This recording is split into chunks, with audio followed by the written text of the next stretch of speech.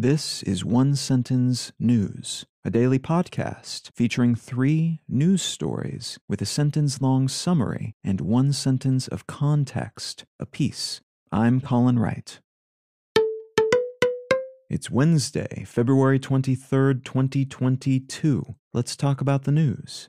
From Bloomberg, Nord Stream 2 is put on hold as West rebukes Putin over Ukraine. A wave of sanctions and other punishments have rolled out in the 24 hours following a public announcement by Russian President Putin that his government will recognize and support 2 breakaway regions in the eastern part of Ukraine, which, because Ukraine still claims those regions itself, is tantamount to war.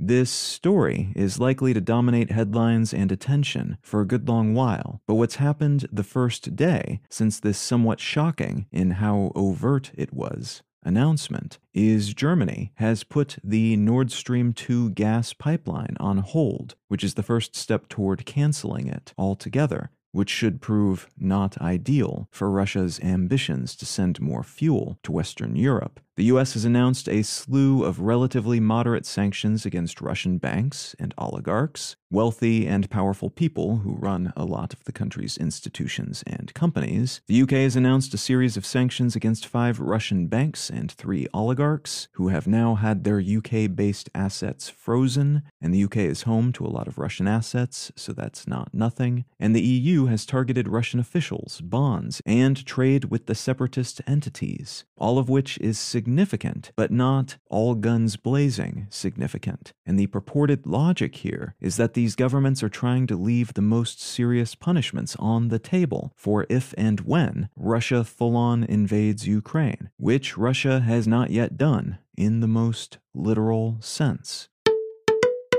From the Associated Press, China sanctions Raytheon and Lockheed over Taiwan deal.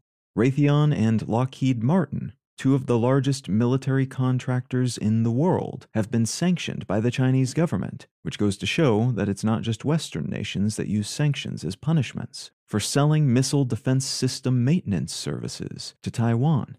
The $100 million deal at the center of this scuffle was recently approved by the U.S. government and is only the most recent instance of the U.S. helping to arm Taiwan against its very close neighbor, China, which importantly claims Taiwan as its own, despite Taiwan claiming otherwise. Details about these sanctions haven't yet been announced, but it's a fair bet they'll be substantial enough to make a statement, as China doesn't really have anything to lose by worsening its relationship with these companies, neither of which it does business with, but does have a lot to gain from incentivizing other companies to not provide goods or services to Taiwan in the future. And from Axios, Colombia's High Court decriminalizes abortion in historic decision.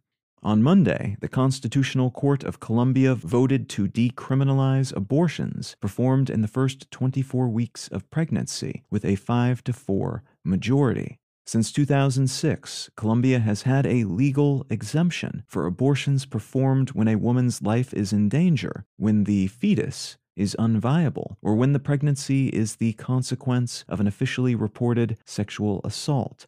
But a series of smaller court cases, combined with rapidly shifting opinion polls and the recent decriminalization of abortion in other Latin American countries like Mexico, Argentina, and Chile, seem to have tipped the scale in favor of full decriminalization.